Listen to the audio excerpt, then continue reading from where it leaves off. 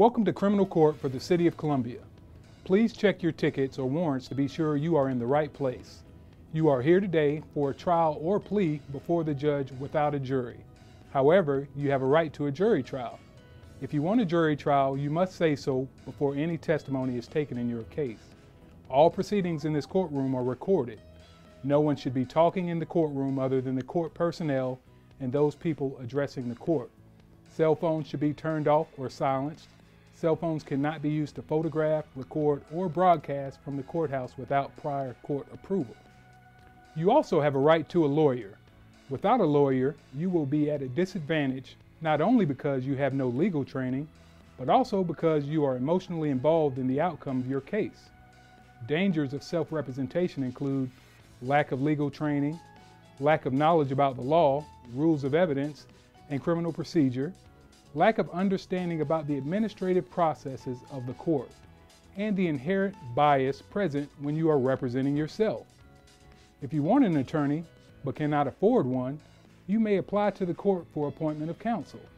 To determine whether you financially qualify for a court-appointed attorney, you must complete a form which asks questions about your income and your assets. You may request a form from any bailiff.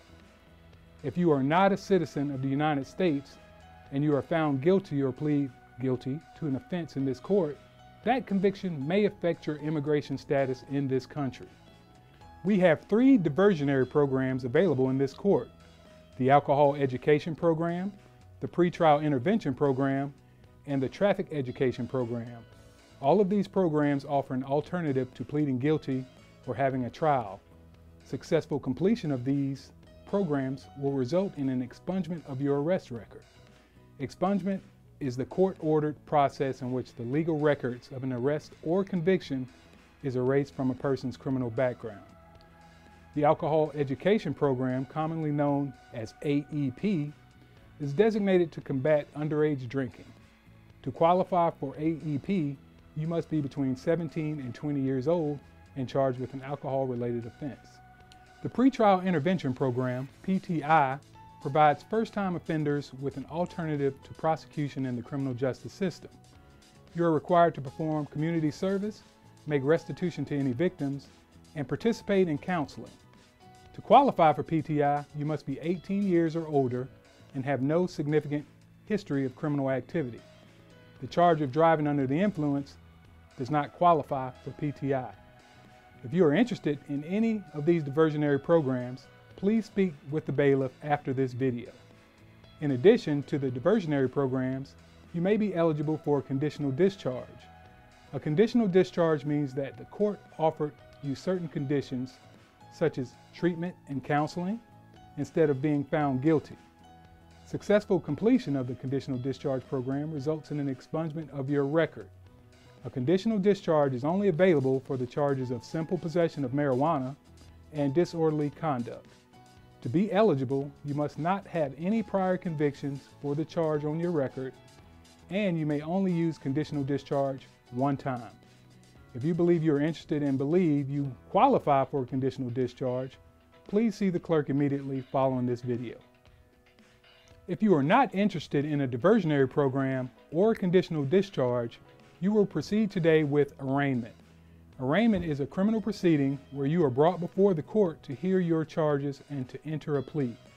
When the court asks for your plea, you may answer guilty, not guilty, or no contest. Guilty means that you admit you committed the offense as charged. If you enter a plea of guilty, you will be giving up your right to a trial and your right to remain silent.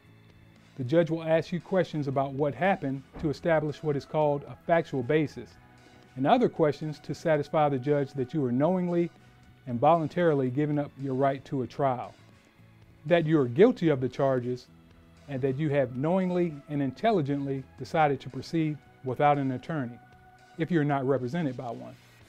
During the plea, you may offer any explanation that you think is important to your case and that may affect the sentence imposed.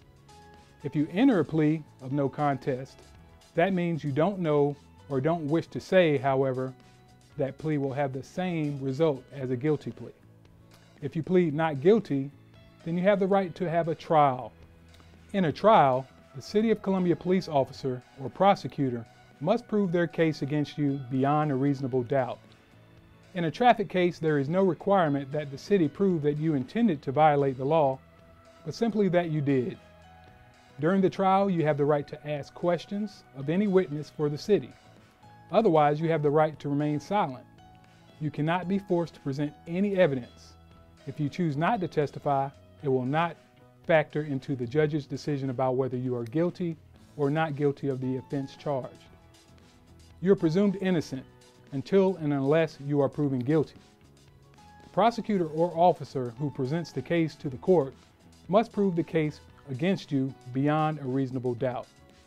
It is never your burden or obligation to prove your innocence.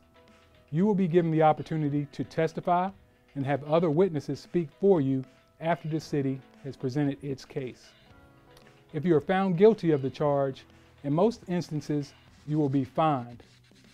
All fines will be substantially increased by state assessments and surcharges. Plea bargaining is permitted by the South Carolina Supreme Court. This means that you may speak to the prosecutor or the officer about how your case may be resolved. A plea agreement may result in the amendment of your charge to a less serious offense, or possibly one that carries fewer Department of Motor Vehicle points or no points. A dismissal or merger of cases or specific fine, jail term, or other sentence recommendation by the prosecution or officer. If you have any questions about your rights, be sure to ask the judge before you enter your plea. Finally, if you are here today as a victim or witness in a case, please notify the court clerk at the completion of this video.